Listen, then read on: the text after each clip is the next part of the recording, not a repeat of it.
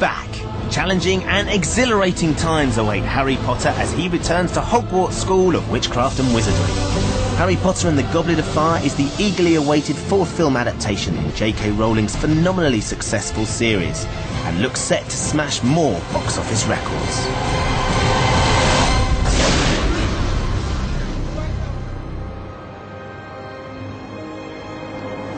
Now, the world behind the scenes of the Harry Potter movies has always been a really closely guarded secret. Until now, that is.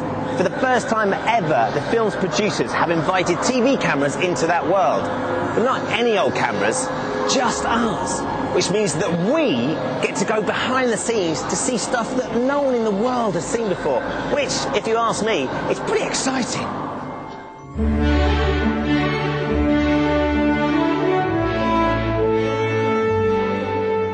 So, this is where it all happens. Over there, the glamorous hotspot of Watford, and over here, Leavesden Studios. It doesn't look like much from the outside.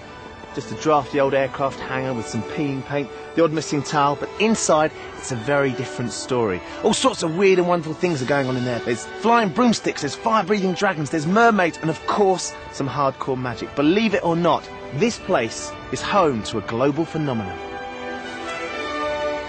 We'll be taking a look behind the magic of some of the most breathtaking and heart-stopping scenes in movie history. Following Daniel Radcliffe's grueling training for the most incredible underwater sequence, meeting the design and visual effects teams who bring these mind-blowing ideas to life, and finding out what happens when Harry comes face to face with a vicious fire-breathing dragon. But first, I need to get inside. Amongst all this fantastic set is the portkey. It's an object that transports wizards from one place to another at a pre-arranged time. This is the very thing. Now, of course, I'm not a wizard, so you're just going to have to excuse a bit of good old-fashioned TV trickery. I can't believe that worked. We're actually here. I'm actually inside the office of esteemed Hogwarts headmaster, Albus Dumbledore. It is just awesome. Look at the paintings. Hedwig's here, keeping an eye on us, guarding the big man's desk. I've got to try his chair, haven't I? What do you reckon? Sit down. Oh, yes. Oh, yes. I could get very used to this. Harry Potter and the Goblet of Fire is another Potter epic. The story starts at the Quidditch World Cup, but the excitement of the occasion is destroyed when a group of Voldemort's most loyal and faithful supporters attack the event's campsite. This can only mean one thing. Voldemort is gaining in strength and grave danger is lurking in the wizarding world. Back at Hogwarts, the students discovered that this school year will be very different. Hogwarts has been chosen to host a legendary event, the Tri-Wizard Tournament.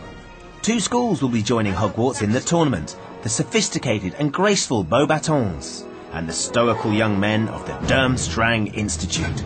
From each of the three schools, a single student is chosen by the Goblet of Fire to take part in a series of dangerous magical contests. And because of this danger, contestants must be over 17 years old.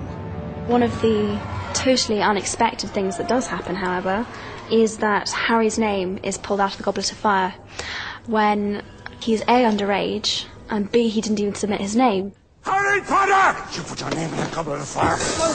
And so he's entered in this tournament and he doesn't know who by. And of course he is lying. The hell he is! And it transpires that whoever entered him in the tournament had a kind of entirely a sinister motive in doing so. The Goblet of Fire is an exceptionally powerful magical object. Only an exceptionally powerful Confundus charm could have hoodwinked it. Magic way beyond the talents of a fourth year. And so the whole film it's about Harry trying to find out who that is while competing in the tournament. And also I think it's about the fact that Harry's life is no longer in his control as he would like it to be in this film. I didn't put my name in that cup. I don't want eternal glory. I just want to be... Look, I don't know what happened tonight, and I don't know why. It just did. Okay? The film's taken over a year to make and involved more than 1,000 people in its production. Action. But how do you go about turning a book that's over 600 pages long into this?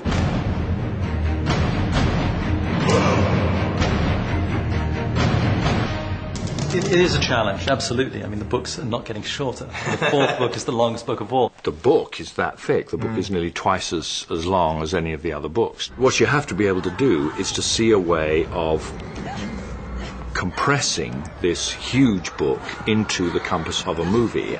So I read the book very carefully with that in mind, and felt that there was a way of doing it if you were to think of it as a thriller. The journey is Harry's journey. He is our central character. And what we have ultimately done is cast aside, or put aside for the moment, anything that doesn't relate to Harry and Harry's journey. That's not to say there aren't subplots and other things that come in, but at its heart, it is Harry's film. The films leave out a lot, they do. And there are all sorts of little touches and little conversations. And if you put them all in, it would be a 17-hour film. The approach that I take is to make a film that I will love, that as a fan of the books, that I will love. And I think everybody who works on the films shares that passion and feels that way.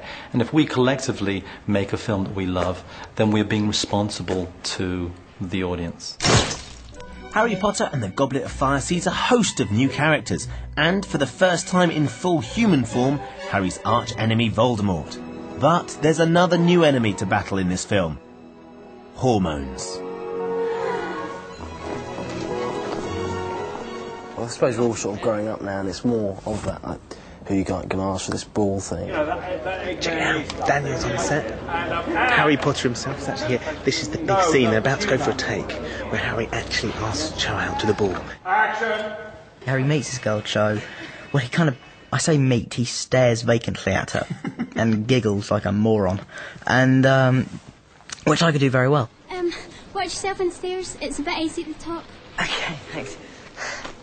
They're just getting beyond the stage where it's giggles, you know, or somebody's kissing someone, someone's holding a hand. There's most certainly still a lot of note passing and a lot of going on, and a lot of, you know, so-and-so's with so-and-so, you know, a lot of little dramas, little stories taking place on the set or behind the scenes. None of which I'm going to talk about now. But I think, truthfully, they're each entering a stage where they are aware of the opposite sex. Well, Hermione, you're a girl. You know, most heroes in films they always get the girl, and it's great because he doesn't. And in fact, he might do. Well, he might see the film. After the break, see the amazing transformation of the Great Hall into a sparkling winter wonderland. We unleash the secrets behind this incredible fire-breathing dragon and find out who is going out with who. Yeah, I think it quite suits me. Oh, I could do without the headache, though. I'll see you after the break.